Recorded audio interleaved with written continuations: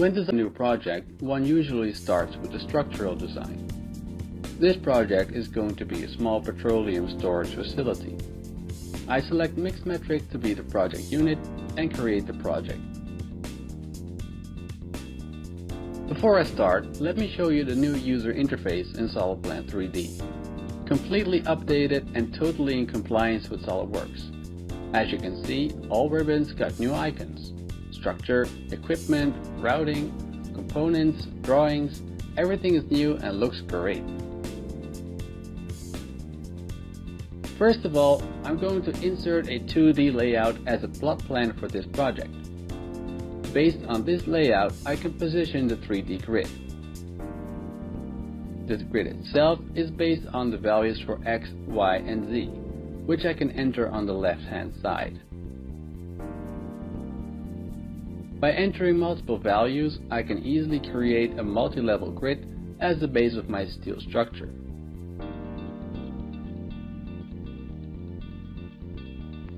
When the grid is done, the next step is to insert the structural members. SolidPlant offers various international standards to choose from. I can also select the profiles of the structural members as well as the sizes of the columns and beams. Then, I select the grid lines that I want to convert to 3D.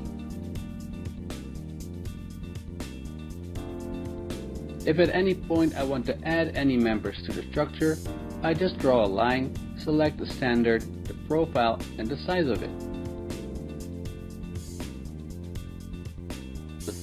If the new member doesn't fit with the rest, I just locate the profile and adjust it. Next is footing. I select the columns that need footing and choose a footing type.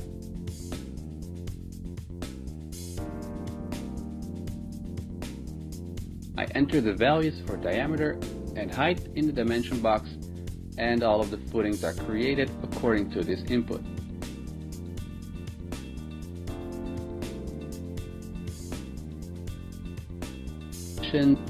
One of SolidPlant's many great features is the structural templates. These templates can all be created with just a single sketch line. For example, this flight of stairs. After the initial template appears, I have the possibility to modify all of its characteristics.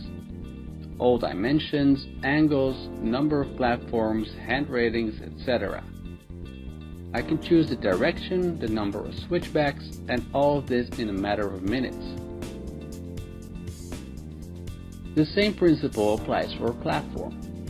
I just draw a sketch line at the end of where the platform should be, and the program will generate the 3D model. After that, I can enter variables for dimensions, support beams, and handrailing details. For a handrail, all I need to do is draw a sketch line along the center line of the beams that I want the handrail to be on.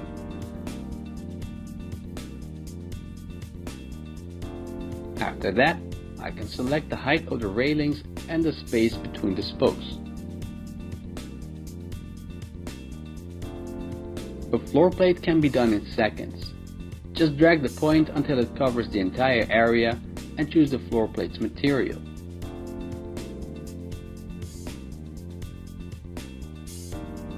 If required, the floor plate's thickness can also be adjusted. Next one up is a ladder, for which I brought in a piece of equipment. The sketch line can also be drawn along a circular line, like on this tank. After the template appears, I can adjust width, length, and even opt for a cage. Hand railings are also available for circular surfaces, which is perfect for equipment types like this one. Just use a tangent arc and the template appears.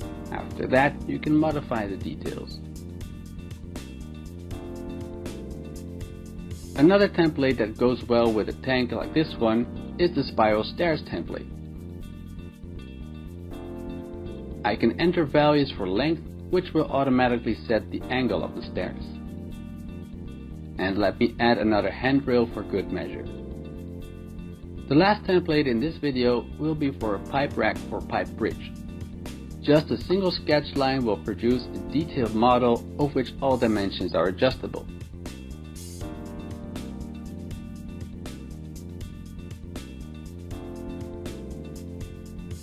As a deliverable, SolidPlant offers a bill of material for a steel structure.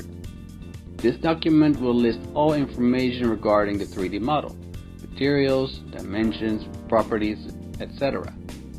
The data can be exported to Microsoft Excel and made available for the relevant departments.